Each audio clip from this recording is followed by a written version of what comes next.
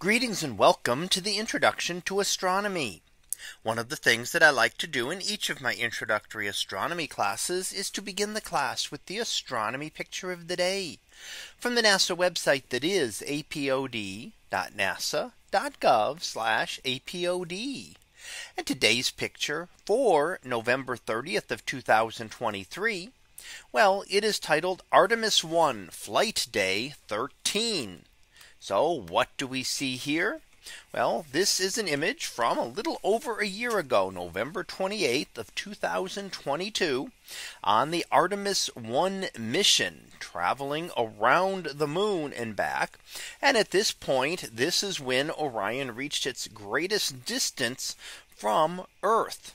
And we can see Earth off there in the distance. The second of the two large objects farthest to the right is our own Earth, which is of course where Artemis launched from, then traveled out beyond the moon.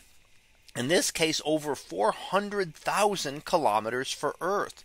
And in this case, it actually sets a new record for the greatest distant, the most distant spacecraft that is designed to carry humans. Now, this one did not actually carry humans. That is planned for future Artemis missions. But this broke a record from 1970, which was the Apollo 13 mission, which then achieved the greatest distance from Earth. So we still think about that in terms of human exploration. We're only getting a little bit farther beyond the moon. So there's still a long way to go just to explore our own solar system. Now we do see our moon there in the image a little bit to the left of Earth.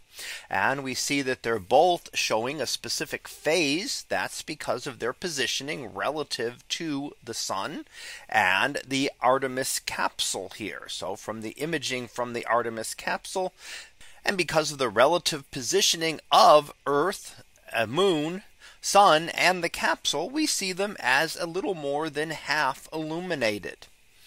Now we also note that our moon appears a little bit bigger than Earth here. Why would that occur? Well, because we're a lot closer to the moon in this from this image. The Artemis capsule was out beyond the moon, but was still far closer to moon than Earth. And that means that it's going to look a little larger.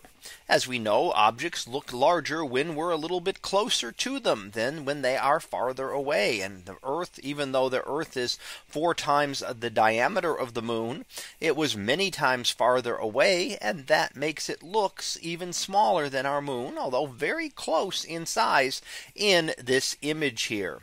So we will look forward to future Artemis flights, which will again be the first to carry humans back to the moon in another year or two. So that was our picture of the day for November 30th of 2023. It was titled Artemis 1 Flight Day 13. We'll be back again tomorrow for the next picture, previewed to be Galaxy Rise. So we'll see what that is about tomorrow. And until then, have a great day, everyone, and I will see you in class.